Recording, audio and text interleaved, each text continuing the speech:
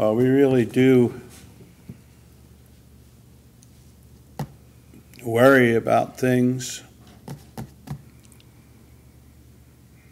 Some of the things, that are cause for anxiety are well-founded. Some of them really, if we take a look at it, they could be pretty simple. Like we start obsessing over maybe what somebody else has and we think that we deserve it. Whether that's material or not.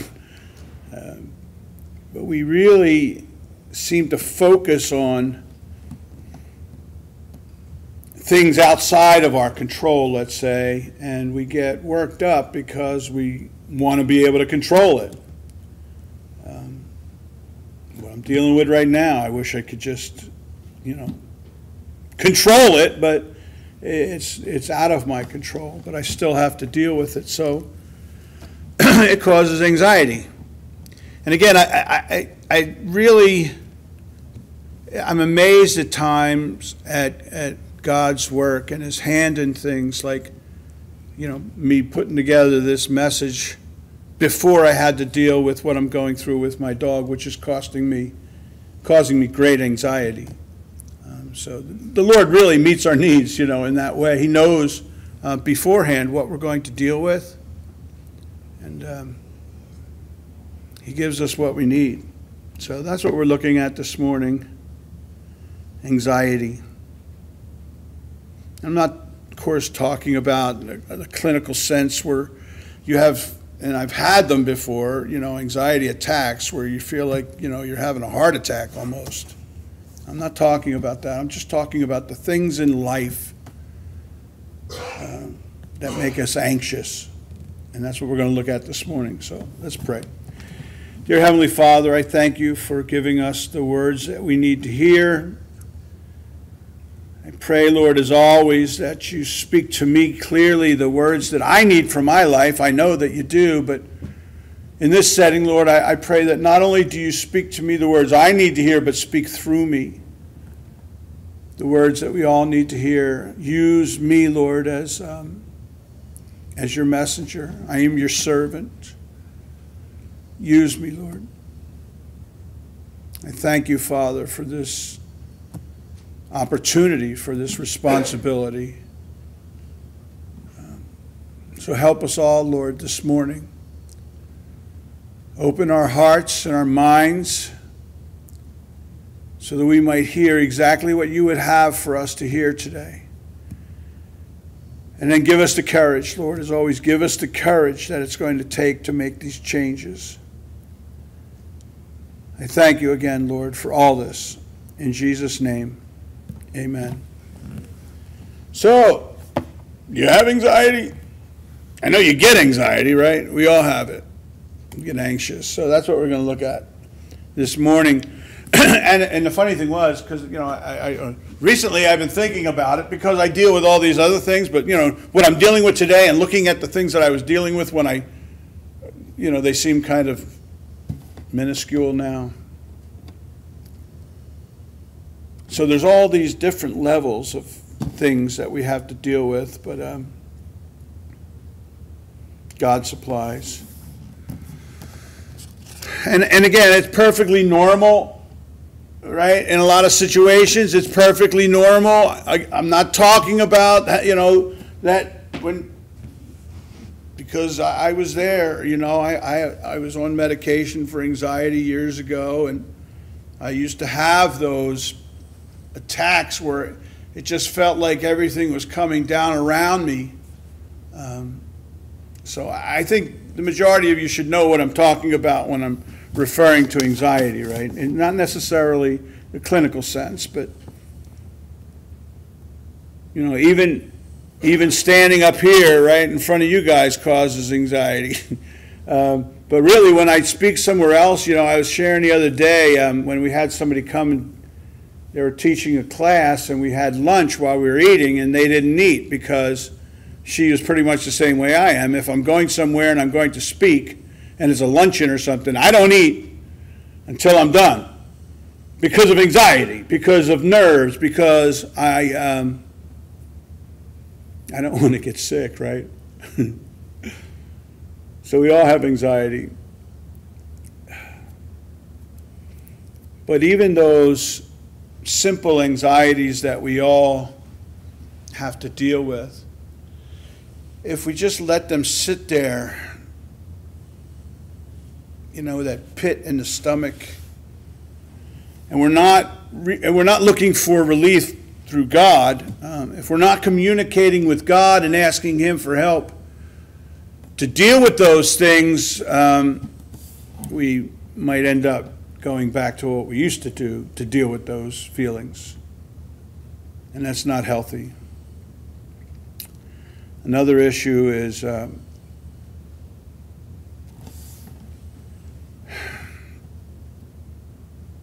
we deal with something that we all understand.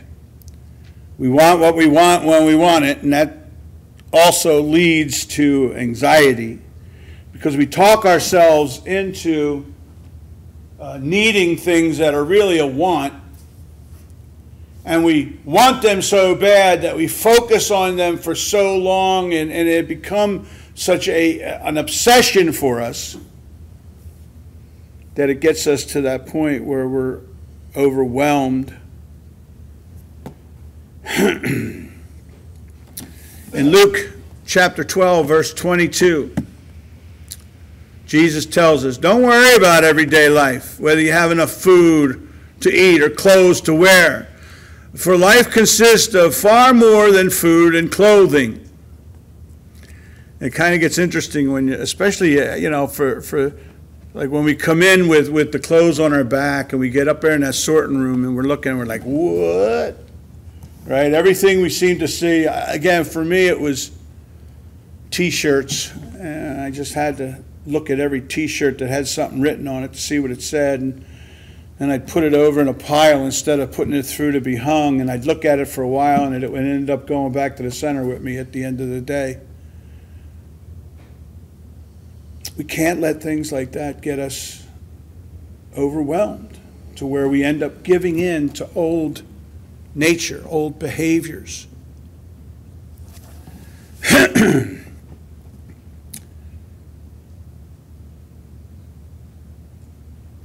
But we can even get anxious and all worked up about that, don't we? About what? About clothing? We ask God for help with something and we want it when we want it, and when it don't come the way we want it, sometimes we even blame God.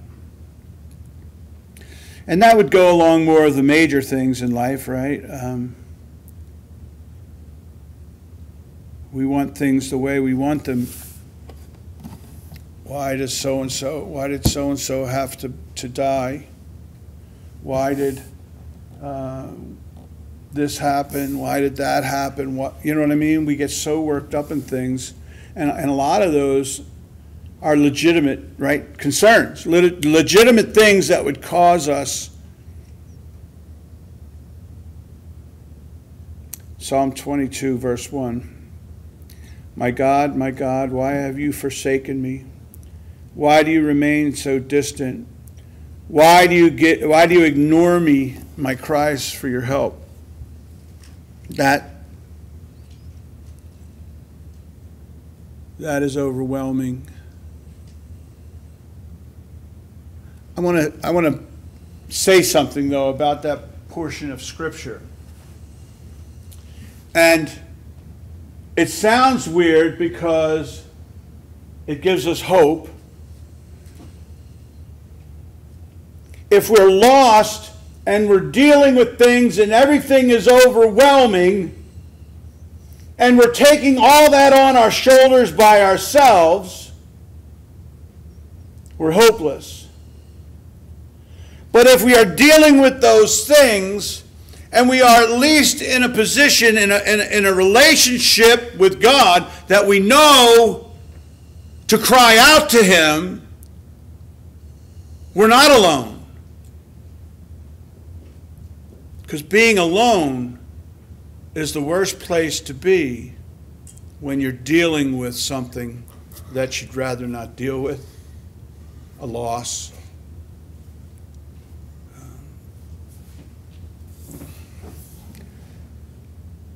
I say this, and I always have to watch how I say this and make sure I explain myself.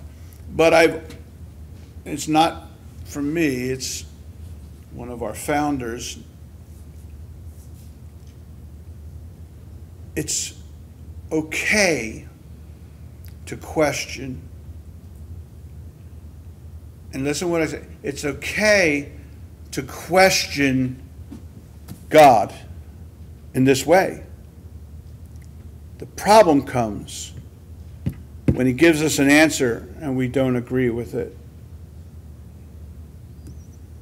The problem comes when God speaks to us directly through his word, through the Holy Spirit. We know in our hearts what God is telling us is true, but we choose not to believe. So it's okay to cry out, my God, why have you forsaken me? Because he'll give you an answer. He'll give you an answer. Last night, I'm laying there praying, God, please help.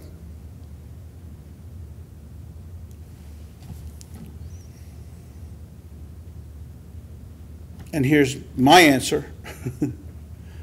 The fact that he had already given me this topic for a Sunday morning to help me deal with what I'm dealing with.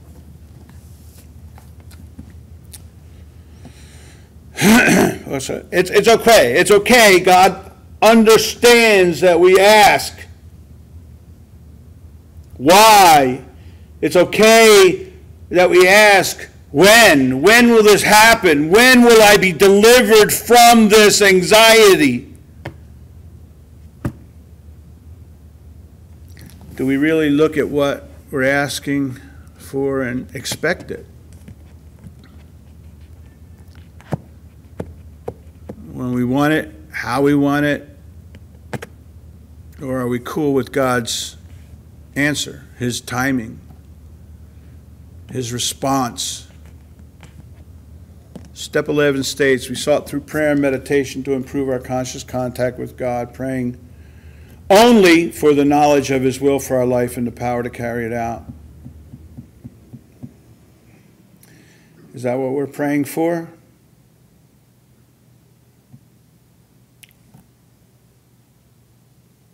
Or do we want more?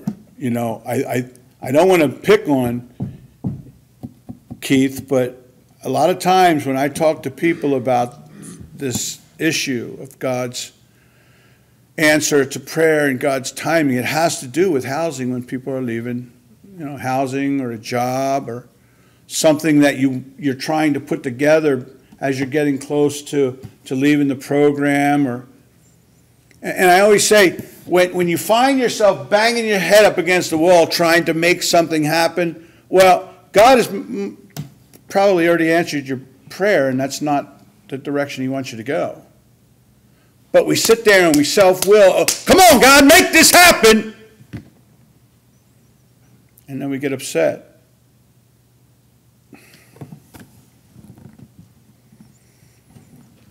Are we praying for, and I used to always joke because I'm not even really a foreign car guy, but when I was in a program, I always said, God, just get me out of here.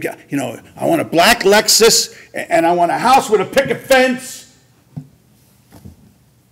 No idea why I kept wanting a black Lexus, but that wasn't what I was supposed to be praying for, right? What are we praying for?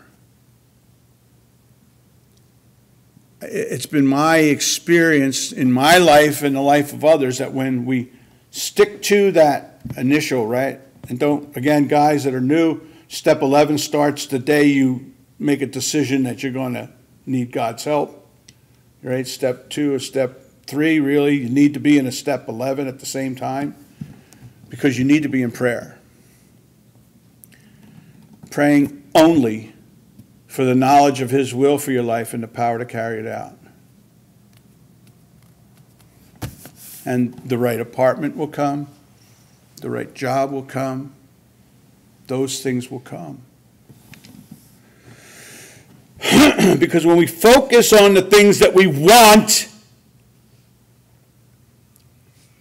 more than the things that we need, you will have anxiety. And if we continue on that path, not trusting God to meet the basic needs of our relationship with Him, then we're going to end up going back to what we know. So, first we have to look at when, right? Waiting for God, patience, Lord, right? Give me patience. When you pray for patience, God's going to give you something to test your patience, believe me. But it's also what? So I want to look at that too. I look at it this way.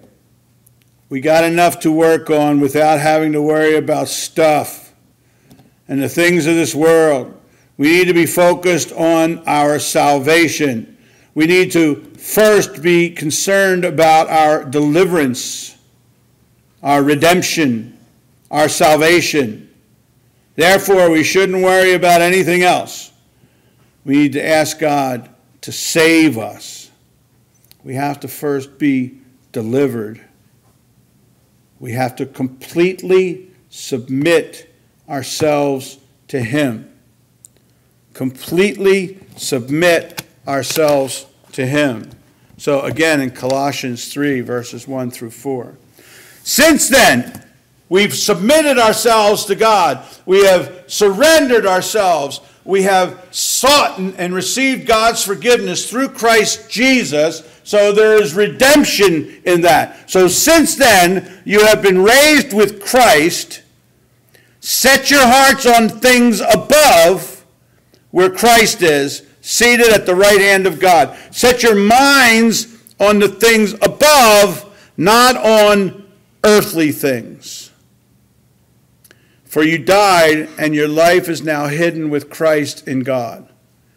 When Christ, who is your life, appears, then you also will appear with Him in glory. Set your sights on what is above. Set your focus on God. It's one of those, it's easy to think, right? Oh, I just focus on God and nothing else. See, the problem is we're here. We're here.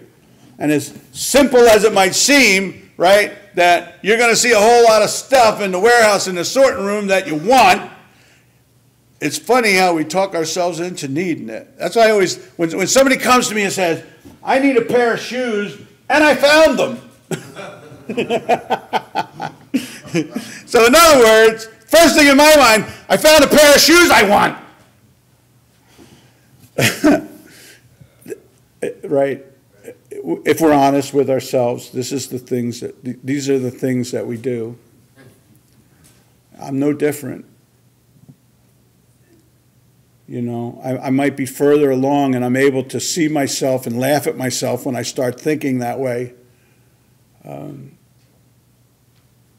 But we can get so absorbed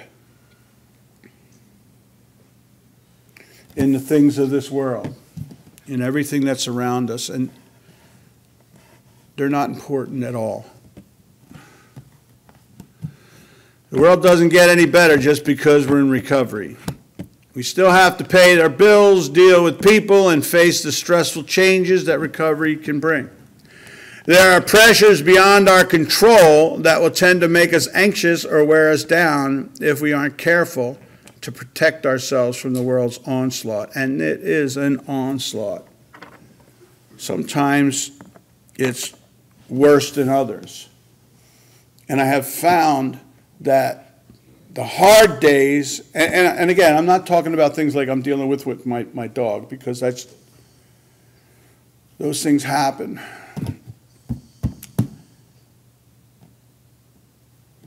But all of the stuff, everything that goes on around us, when we try to self-will things, whether that be self-willing wants talking, trying to tell us that we need them? Self-willing how we handle things that we have to handle? Or are we trusting in God? There are pressures beyond our control that will make us anxious or wear us down if we're not careful to protect ourselves in this crazy world we live in. So how do we protect ourselves? Trust God, right? Focus on Him. Seek the knowledge of His will for our lives and the power to carry it out.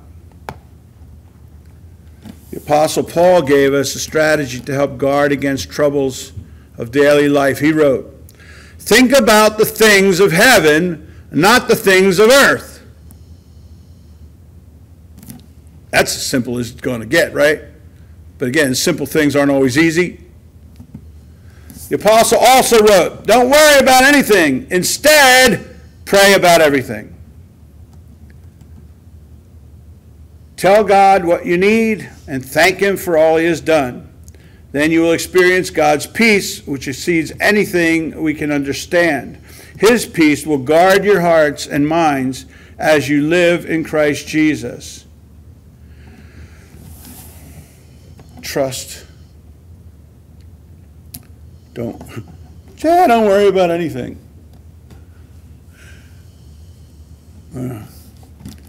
But pray about everything. So step 11, right? Have conscious contact with God. That's why I always add constant. Constant. Acknowledging God in all that you do. Include Him in every decision you make. Think about Him, commune with Him, right? Before you speak. Now, that takes a little bit of work there, discipline, getting that in there before you open your mouth. But that will guard our hearts and our minds. The idea of God guarding us from evil we face in life is comforting. God's peace is promised only if we routinely turn every worry and need over to Him and develop a grateful attitude. Ooh. But even when I'm not getting what I want, when we turn our worries over to God's care, we will discover His protection and experience the inner peace that passes all understanding. For the last, not 24 hours, I've had such a knot in my stomach.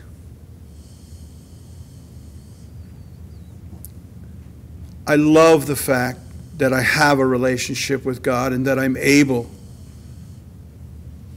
to stop and spend time with Him during those times.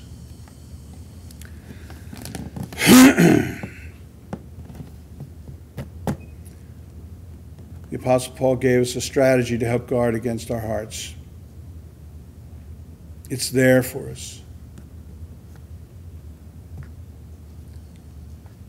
Didn't I already go through those? So, in closing, what's more important than inner peace? Without the, I don't want to say butterflies, without the bats flying around your stomach because you're nervous. Why should we ask for anything more? Right? Let's just start with that. The knowledge of His will for our lives and the power to carry it out. It comes when we have a constant conscious contact with Him, trusting Him.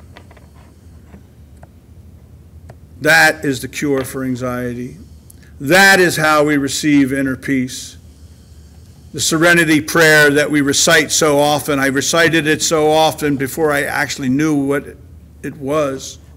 It's easy to say, God grant me serenity, but unless you're letting go of the things that cause anxiety and fear and doubt and confusion, unless you're letting go of those things, you will never know. peace. It's not to gain stuff or getting what we want when we want it. It's all about getting right with God and being at peace with Him. God is the answer to every need. Amen? It comes after we've surrendered self. And, you know, when we come into a relationship with God and we surrender ourselves, that most important decision a man can make, right? But we still have things that we have to surrender every day. When God speaks to us through the Holy Spirit about behaviors that need to change, we need to surrender that. When we find ourselves thinking a way that's not in line with His Word, we have to surrender that way of thinking. Because it's all those things that cause that anxiety. It's separate. It's opposite of what God would have for your life. Peace in all things, in the storm. All that comes when we've surrendered self and we've been redeemed. Amen?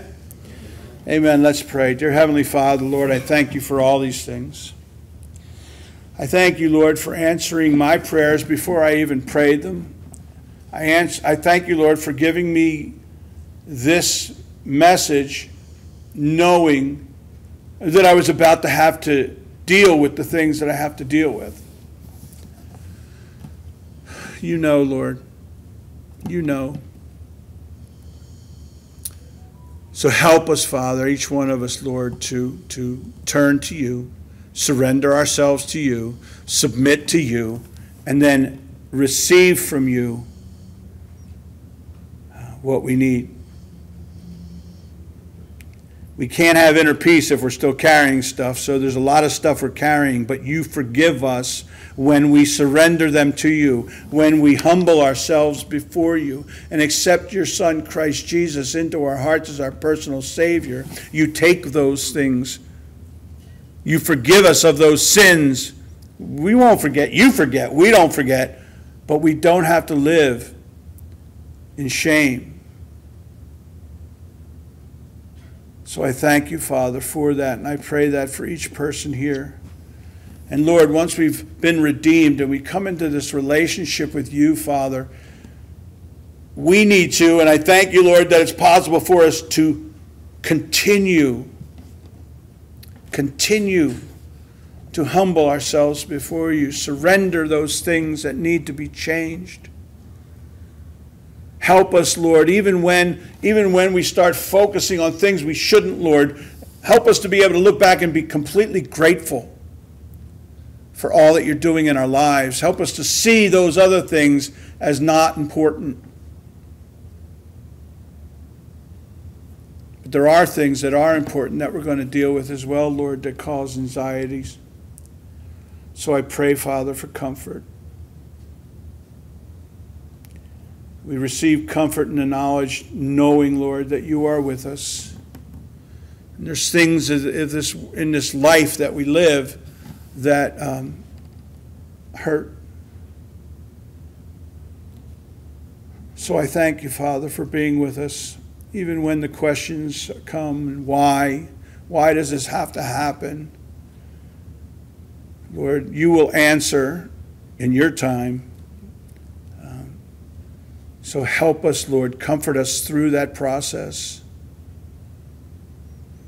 Again, Father, I'm just so grateful to be here this morning, that You have each one of us here this morning to give us this message, because it's an important one. Every word that comes from You, every message that You give is more important than anything of this world. So I thank You, Lord, for it. In Jesus' name we pray. Amen.